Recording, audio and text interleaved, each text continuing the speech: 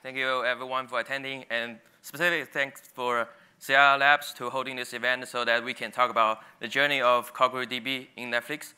So my name is Shengwei. Before I'm talking about how I build and release and deploy and managing and deal with the fun stuff with CockroachDB, I'll hand over to Shahar. Hey everyone, I'm Shahar.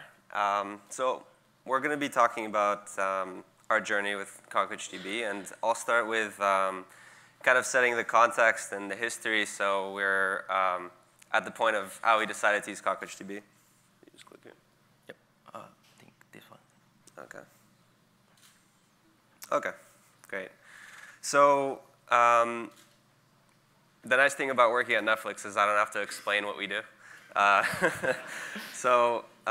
But many years ago, Netflix was a DVD by mail service.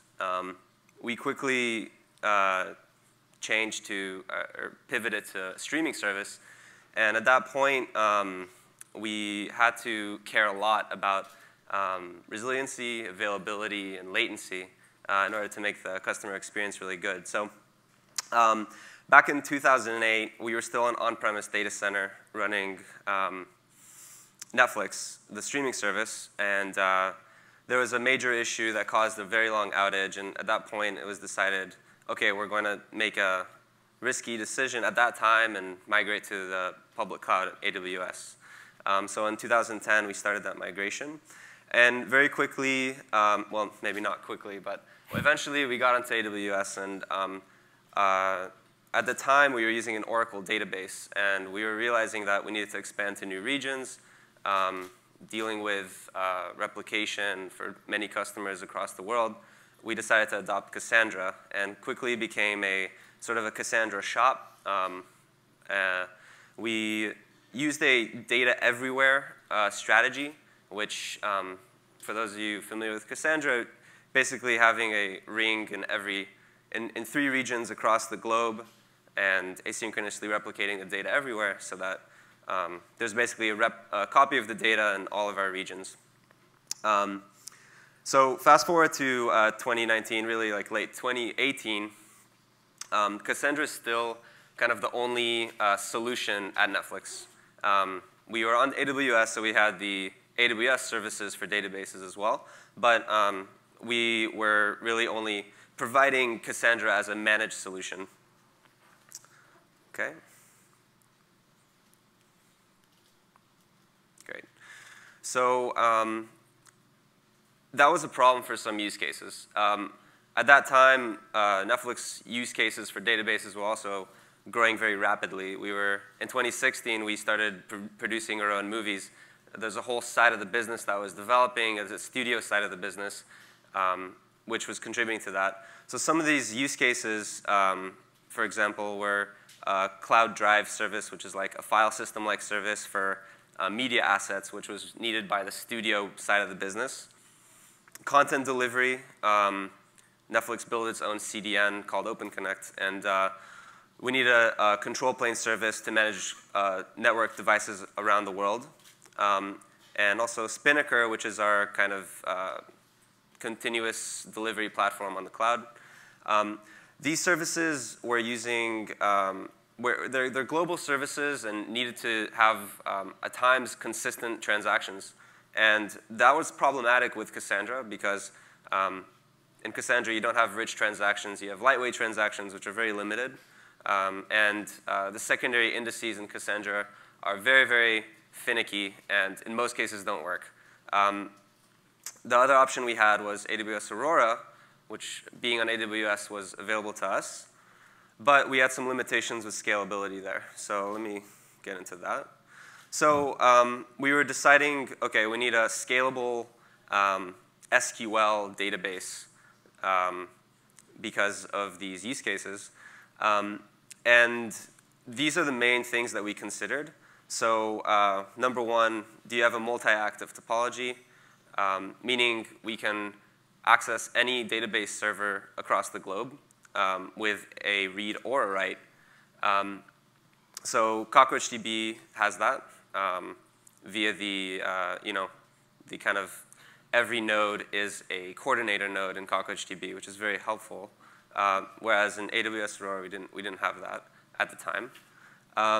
Secondary indices are consistent in CockroachDB, and sort of like can be drop-in replacement with like Postgres indices with some limitations, of course. Global transactions, and of course, CockroachDB's SQL. Another big part of choosing CockroachDB as well for us was that it's an open source project, and we were able to deploy our own build of CockroachDB with the enterprise license, of course, because we used a lot of the enterprise features. But we wanted to be able to have full visibility and full control of the system. So that was a huge plus for us to choose CockroachDB as well. OK, with that, I'm going to hand it over to Shengwei. Yeah, thank you, Shahar. And Shahar and his team, they are doing a great job just to deal with all the customer questions so that I can save some time for myself to actually deal with the CockroachDB itself. So just do a quick snapshot. Since 2022, we deployed the first cluster in prod. And then till now, we have 100 prod cluster and also 150 plus testing cluster, including all the performance testing and everything they want to use. So yeah, I guess there's also a question coming from many of guys, like what is the topology and what's a typical use case in Netflix? So currently, most clusters, they are still using single region. The single region is kind of good enough for them. We use 3 AZ, 3 availability zone. Some of the customers, they already deployed the cluster into the multi-region topology, but it's still in a very early stage. Yes, it can run for sure. But to make sure we get the best performance, we have to tune a little bit and to getting the best advice for everyone. So the biggest cluster for now is a single region cluster, which has a 60-node cluster. And then we have a 26 terabyte. Yeah, that can be one of our largest customers. So also a kind of frequent asked question is, how does Netflix maintain the CockroachDB? So in short, we maintain a fork. We are not using the binary. I'm not saying the binary is bad, but the point is there's some customization we need to do. The reason people ask why, the reason is firstly, Netflix, internally we have a lot of infrastructure. We have to do many integration with ourselves, like authentication, and also the logging system. We definitely want to trigger some alarm. We already have some stunning colleague already built great platform to do the alarming, and we want to use them. So we have to do integration. CDC is also part of that. I think tomorrow there will be another talk about data movement. So I'll handle this problem to my colleague tomorrow. Yeah. So yes, we can achieve that, and this integration is fun, but building is a hands-on process. I have to do the manual build, the manual release. I do the code change, I do the testing. I need to make sure our building environment is correct, thanks to the container technology. So it might be easier for me to build a Docker image, everything, but still you need to be careful whenever you make some change. The current version strategy is we are not doing very aggressively, try to catch up with all the version upgrade. Typically, we will wait. I know there are a lot fancy features whenever there's a new release, thanks to CR Labs.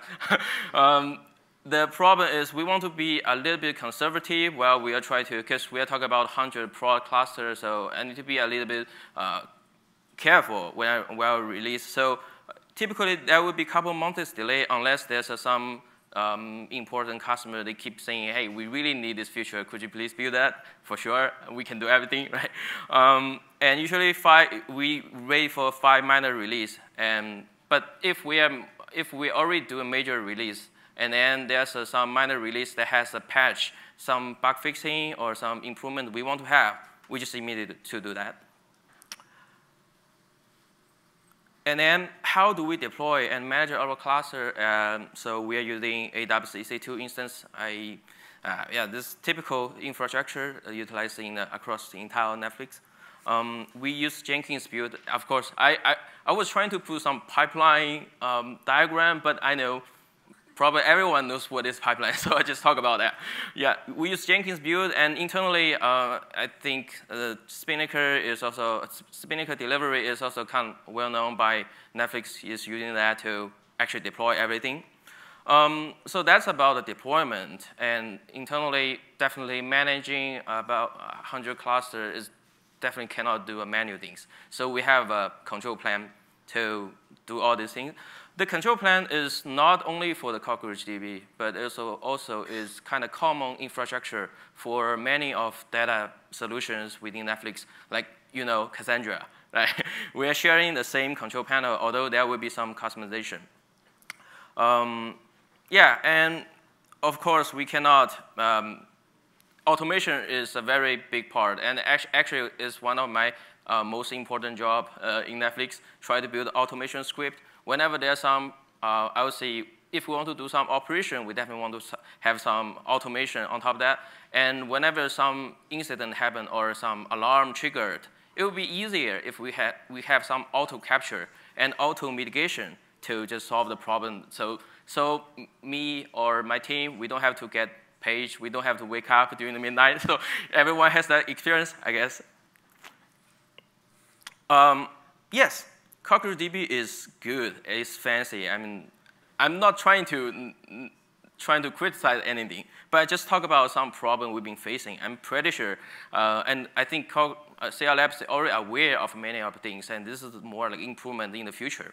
So firstly, the data range unavailable. I think this is also a question coming from many guys. Do you see any outage? Do you have any problem with the Cockroach? Of course. It's a production database. Of course, we will have some problem, but we just need to deal with that. So one of the issues we've been seeing is about transient instability. Cockroach is resilient, pretty available. I think that's the name of the Cockroach, right? But sometimes when the client traffic is too high, we do see some transient data unavailable issue. I know when we talk about data unavailable issue, everyone is like, my database is screwed. But actually, it's a transient, so it's getting auto-recovered in some bit.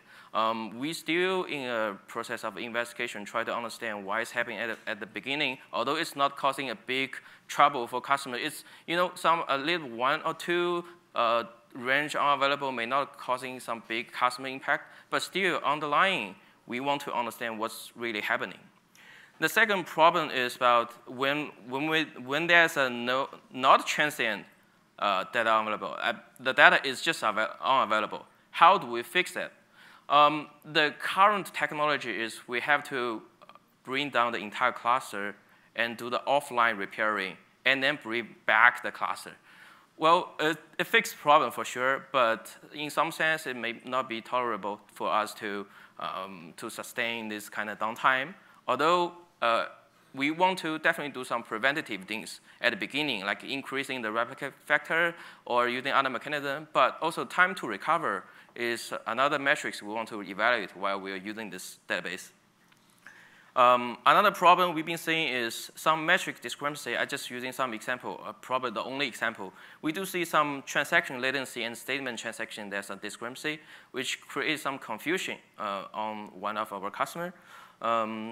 Also, then we can talk about improvement. Using EBS, the elastic block storage, I think this is one of the things we want to do so that some customers may be disk sensitive, so we can either expand that without adding more nodes. Fully secure mode, yeah. Currently, Netflix is still running Cockroach, still in a secure mode.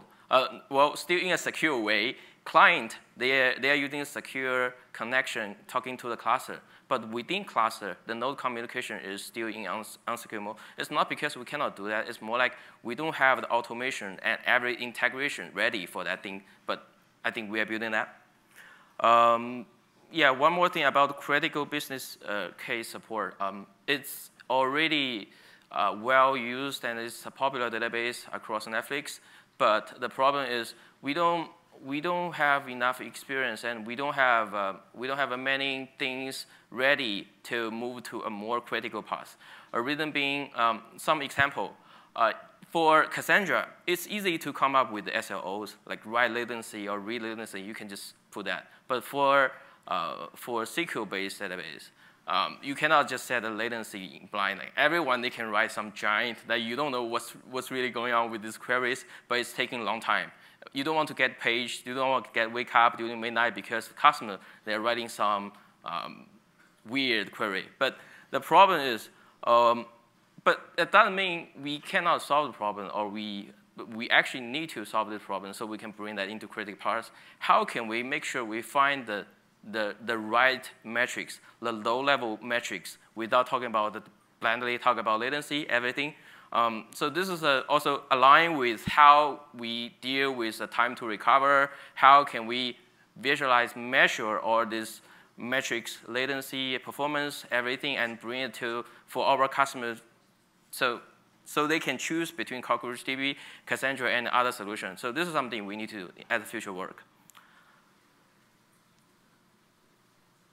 Yeah, then backup restore. We are using some separate application to do backups, or to do backup and to do restore. Historically, I think CRDB, they also have some different version. They are evolving. Now the modern feature of backup is more fancy. But by the time we firstly explore that, maybe it's not that mature enough. So we have our own application. So we can take the customer schedule configuration, and then we just maintain our own application and do all the backup. And of course, the restore is also just using the typical setting. There's one interesting case I want to talk about, the prod to test. Many customers, they have a prod data, but they also want to try out something with that test data. So we provide two ways to do this backup and restore. So we can have, in one way, we can have one testing cluster and pulling the prod data and do the restore. This is one way. We call in-place restore. Another way is, instead of like wiping out all the data and then restore it, we create another cluster, and we restore the data into another cluster. So then after we're doing that, the only thing we need to do is just sweeping the DNS, routing the traffic to the new cluster, so that we can have a zero downtime, this thing. So it's widely used. I would say it's most frequently used for our customer. Yep, I think that's all. For Q&A, definitely you can grab me and Shahar during all this break or everything. We will be there. And thanks Sierra Labs again for hosting all this event. Cool. Thank you. Hold up, guys. I wanted to ask you one question, right? So yeah. You guys are basically hosting CockroachDB as a service, like internal platform, right? How many questions are you getting around the database from the consumers and the developers, right? How much is that keeping you awake, and how much time are you spending there? Yeah, I can take that. So you're like, oh yeah, I'll take it. Yeah, Shahar is dealing a lot with customer conversation. Yeah. I think that we see a lot of the same issues that the folks from JP Morgan from the last talk were mentioning. The database is an SQL database. It's Postgres wire compatible. So a lot of people think it's a drop-in replacement, but it's they get surprises, especially when they go multi-region. So that, and as well as the some of the additional capabilities like follower reads and data placement. We get a lot of questions about that. But the nature of databases at Netflix before CockroachDB was a lot of Cassandra usage. So folks are a little bit more kind of in tune with the distributed systems concepts and like eventual consistency. So I think that helps. Yeah. I always joked, I think you need a PhD in Cassandra to actually make it work really well, right? Like it's super, super complex. So. That's why we have to hire a bunch of Apache committers. We do have. That's right. I think you guys are the largest committers to the Cassandra project, I think, right? Apple too, yeah. But yeah. Yeah, between the two of you. So, well, cool, guys. Thank you so much for doing this. Really, really appreciate it. So, thank you. And I'll see you in lunch in about an hour. Thanks, guys.